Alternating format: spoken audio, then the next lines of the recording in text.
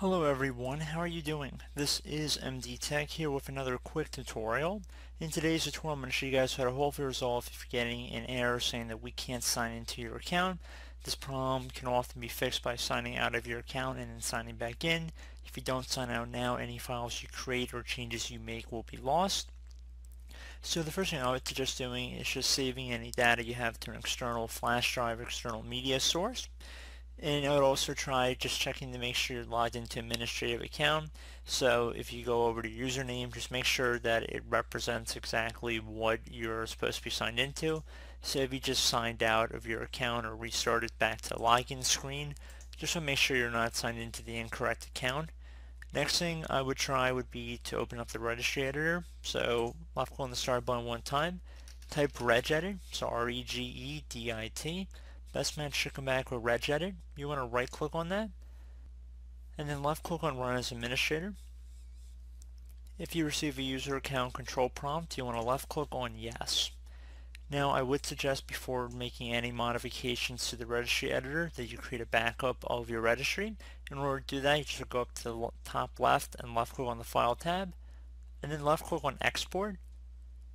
Then you just rename the file whatever you want, save as type registry file. So if you wanted to name it preferably like a date or something so you knew when we were going to restore it back to, you're more than welcome to. Save it to desktop or somewhere you're going to be able to easily retrieve it from. And then once you're done, if you ever have to go back and re-import it in, just go up to the file tab and then left click on import and you just would import that same file. So pretty straightforward. So after you make a backup, I would suggest navigating over to HKey local machine. So either double click on the folder or left click on the little arrow next to it on the left to expand that selection.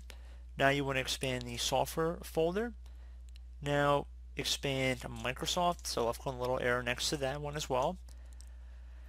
Now you want to go down to Windows NT. So I'm going to scroll down here, right here, and again expand that, expand current version. Now you want to go and expand profile list. So now you're going to see several subfolders in here.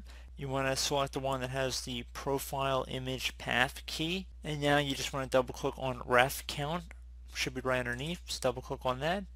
So value data is currently set to 1. Just want to delete that, type 0 in here, and then left click on OK. So just the number 0, don't type Z-E-R-O, just want to type the number 0. Left click on OK. And now you're done with that, close out of the registry. Would suggest opening up the start menu, type in Windows Update. Check for updates is what I would suggest. So attempt to try and check for updates through there. If anything's found, just let it install, and then you probably will have to restart your computer for the updates to take effect, and hopefully that should have resolved the issue.